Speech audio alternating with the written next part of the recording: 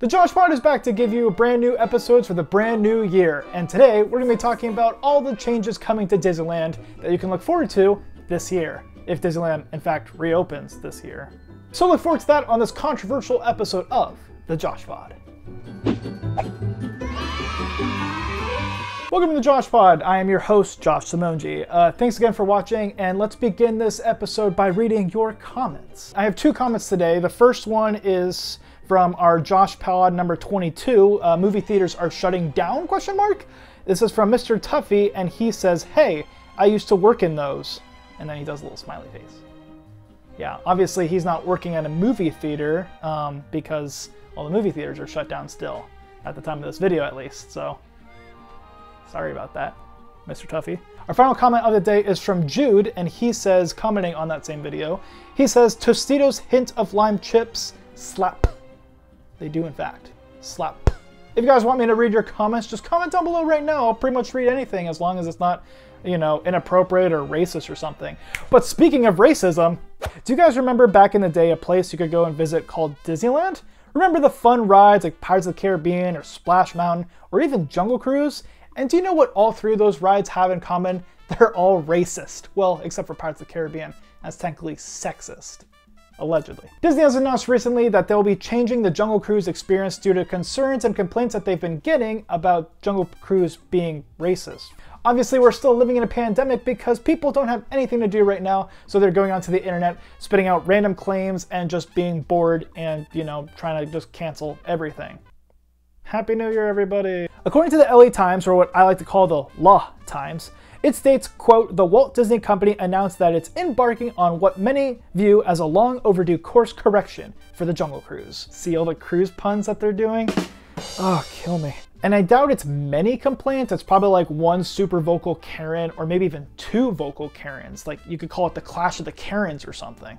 Ooh, write that down, make it into a t-shirt. The article continues stating that Disney wants to make some changes to the ride so it feels, quote, more inclusive and less racially insensitive in its depiction of other cultures. So what exactly is racist and controversial about this ride? Well, let's jump on a cruise ship ourselves and sail down the jungle stream thing and check out what these soft-headed ninny-muggins really thought was like so controversial. Okay, so part one of this idiotic journey involves the rhino scene of the ride. As you can see from this footage, there are a majority of black men on this totem pole, where a land-owning white male is on top of the totem pole. The pearl clutchers of the world state that the scene is racist due to the black people being on the bottom where the danger is and the white man being on top. I don't think I thought of race once while watching this scene while on the ride, but I may have said it something like, oh, that's racist, like as a joke, like the black people being on the bottom and the white guy on top. But again, it was a joke, and Disney probably heard me saying it on their ride and then made the changes. Damn it, Disney listens to everything that I do. Anyway, they plan on changing some of the animatronics to have some old white guy on the bottom. But if you enjoy some delicious irony served with a side of hypocrisy, you will see that in this concept art that they just came out with, all the black men from the original scene have been taken away and replaced by the evil white man. Surely Disney noticed this, right? And they're just like, oh wait, let's combat racism by getting rid of all the black people. Moving on to part two of this stupid story, some people don't like that the native tribes are portrayed as savages. They have hunting parties, sell severed heads, and apparently do the hokey pokey around a campfire. Now that I'm saying it out loud, that part was a little racist. So these woke Karens are complaining that the indigenous people need to be respected and not treated like animals. They need to go to school and teach the world about racism. Bunch of fun suckers, I tell ya. If anything, you could look at these tribal warriors with respect because they are, in fact, warriors. They are hunters, they like to party, and of course, they like to scam the white men by doing the scam, you know, 2 heads for the price of yours or whatever. But no, Disney wants to make this a teachable moment and force this stuff on you and your kids as you already clench your cheeks with embarrassment to the bad jokes already. Now you have to clench your cheeks even harder as you're getting this woke speech told to you. So in the end, what could Disney do to fix this mess? Well, luckily for Disney, they have a new Jungle Cruise movie that's coming out that looks like horse. But hey, maybe they could use some of those elements from the movie into the new ride itself. Unless the movie itself is in fact racist. What do you guys think? Did you find Jungle Cruise to be super racist when you were writing it years and years and years and years ago?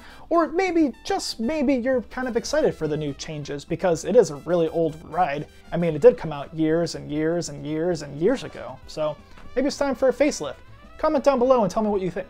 Oh, and by the way, if you are a pearl clutching Karen, I don't want to hear your comment. You can go pound sand, pound sand for all I care. But speaking of pearl clutching, the JoshPod. Thanks again for watching and listening to the JoshPod.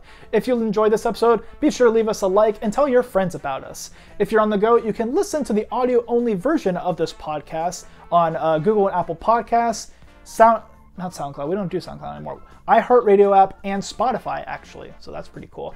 And another fun fact, we have our own feed. So all you need to do is on your podcast provider of choice, just search the JoshPod and you'll have all the episodes we have ever done of the JoshPod. So get binging if you're into that kind of thing, and call me out for all the predictions I've made that haven't come true yet. Or don't. I would really appreciate it if you didn't. So yeah, do that. Anyway, thanks again for watching, and I hope to see you guys next time here on the JoshPod.